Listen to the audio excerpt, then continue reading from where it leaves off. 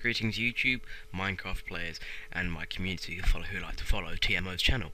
Today I'm going to show you how to install custom maps onto Minecraft.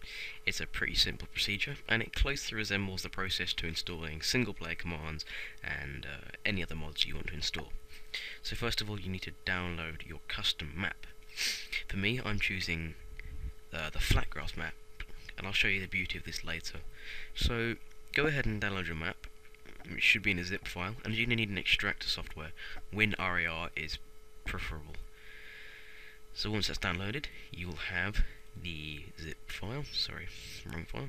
You'll have the zip file here, and if you double click on it, and you need to extract this to somewhere. So I've already done that onto my desktop, and if you have a look inside of it, this is every single file which you're going to need. Now, to install this properly, hit the Windows key and R at the same time, or you can hit the Windows key, like so, or you can go to the bottom left and hit the Windows icon there. Regardless, in any of these, type in app data with 2% signs on either end, which is exactly the same process to installing mods, except you'd go inside the bin. In this, we want to go into saves and drag the Flatgrass map into there. And then you're all done, basically. So let's start our Minecraft, and I'll show you its converting process.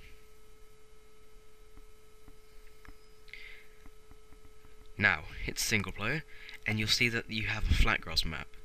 Just click that, and press play.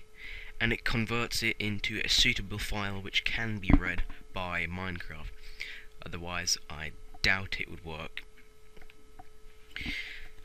While this is loading, I'm just going to tell you to check out my other videos. You will be interested by them. Well, at least I hope. They offer tutorials on how to do certain things in Minecraft. Plus, if you have any requests, I'll be more than happy to do them for you. That's the sort of person I am. TMO's channel is all about requests. So, it's all done now, just waiting for the last pixel to overtake. And there we go. And this is Flatgrass. It may seem a bit boring to you, but trust me, it's very, very useful for building, because there's no raised platforms or mountains which you have to dig through. There are no minerals at all. It's pure grass and dirt.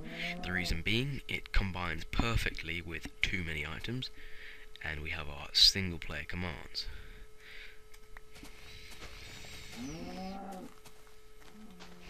Like, you can just cut out sections.